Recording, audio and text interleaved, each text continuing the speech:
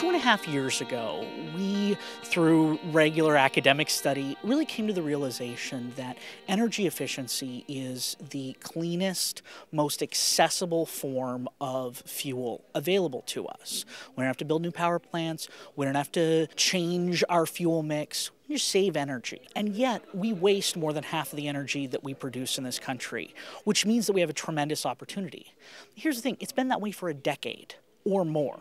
So the needle just wasn't moving. And prizes like this, large incentive competitions, we've got $5 million on the line for the community that leads the way on energy efficiency. Prizes like this are historically a proven way to unstick stuck problems like that.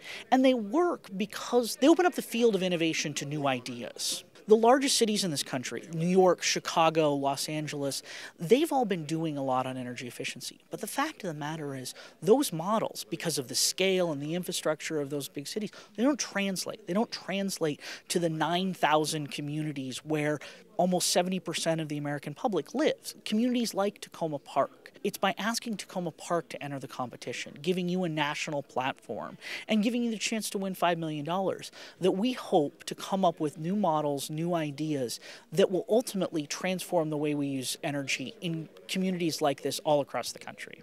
We're in a strong position on this because we have a history over decades now of innovating in ways to reduce energy and be a more sustainable community.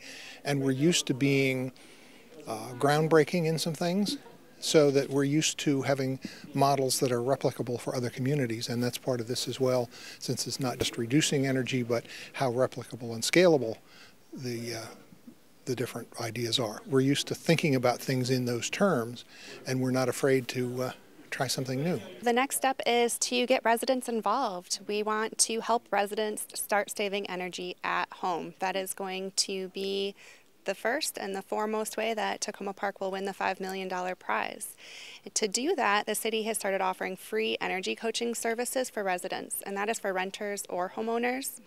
And residents can contact me, and I can come meet with them in their home and help them find ways to save energy. And this is good for people who are just starting out, maybe people who have unexpected spikes in their energy bills, or experts. We have a lot of people in Takoma Park that have already taken steps to reduce energy use, but maybe they're looking for that next level, and I can meet with them to help them identify some further opportunities. I would actually walk through their home with them and poke my head in their attic, their basement. Your house does not need to be clean. I've seen it all. And it's a mini energy audit. I'm not going to do any diagnostic testing, but I'm going to be able to identify some do-it-yourself fixes, identify major areas of energy leaks in their home, and make some recommendations based on what I see. Some of the recommendations might be to get a comprehensive energy audit, or it might be to talk with an HVAC specialist that specializes in energy efficient equipment. There are a number of things that can be wasting electricity in your home. I actually have a device, an energy use meter. They're available at the library to check out too. We can plug that into different things to see how much electricity is being wasted. It can be simple things like your cable box is plugged in all day even though you're not recording shows, and that can waste $40 a year. So just finding things like that can make a big difference.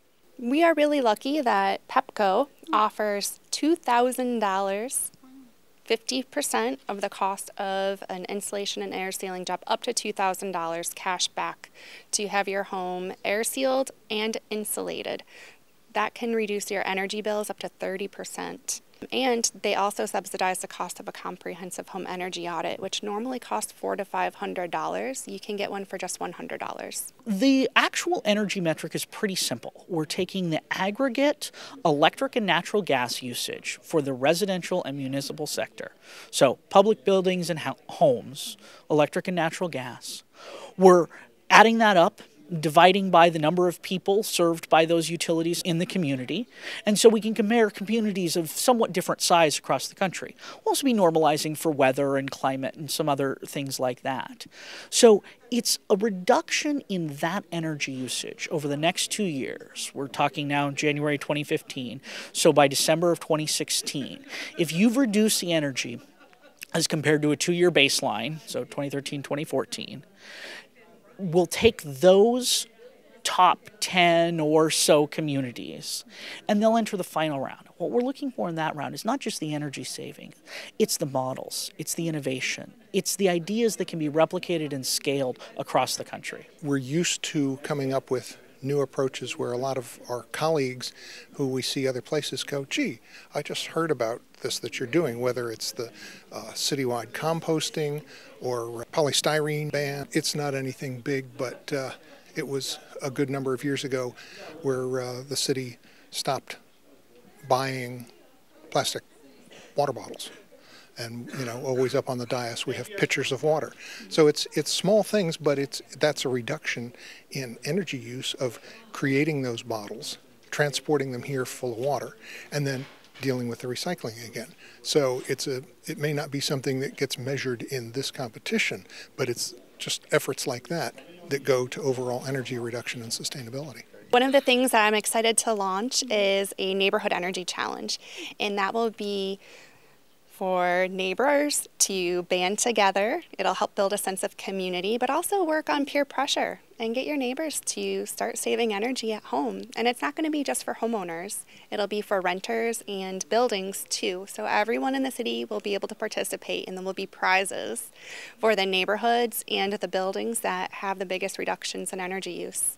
I'm hoping to do some door-to-door canvassing, which is always exciting, but it's the best way to talk to people, to explain the program to them, the benefits, and we'll be using traditional methods. The newsletter is a great way to communicate with Takoma Park residents, and then our website, social media, all of the ways. An important point to get across is that $5 million is a large amount of money, and that's a big motivator.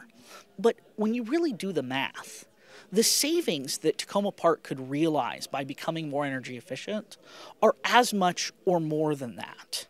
And that savings, in terms of homeowners' budget, go directly back into the local economy.